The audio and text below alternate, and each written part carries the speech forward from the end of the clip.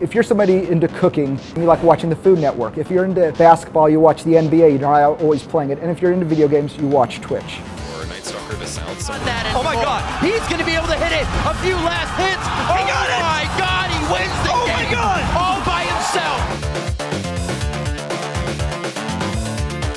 In order to understand Twitch, you have to go back to 2007 when Justin TV launched. Justin TV was a live streaming platform that began filming Justin Con's life 24 hours a day as they opened up the platform to everybody. And as a result, Justin TV became a broad streaming platform for every type of content. One area they didn't expect to be growing as fast as it did was video game content. They blew away every milestone, and in 2011, Twitch launched. Common question is, why are people watching Twitch? So the idea of spectating is nothing new in the video game industry. You'd have your Coleco or your Atari, and you'd be surrounded by your friends and family, and they'd be watching because there's only 2 controllers, so there's more spectators than players.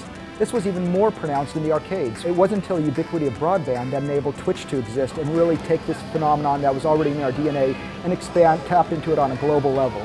There was a long time on Twitch where it was really esports that was driving a lot of the growth. Before he goes down, and that's going to be the end of the half here. NIP, 11-4. Esports is its own ecosystem because it has its own teams, leagues, players, talk shows, you name it. The growth then started to come in from behind with all of our variety broadcasters. You know, people playing with their friends. It could also be smaller communities like speedrunning, which is the art of racing through a game as fast as you can. Of our 1.5 million broadcasters, around 11,000 right now are currently part of the partner program.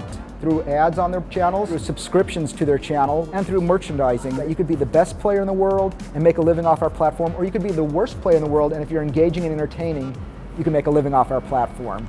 Unlock the fucking car!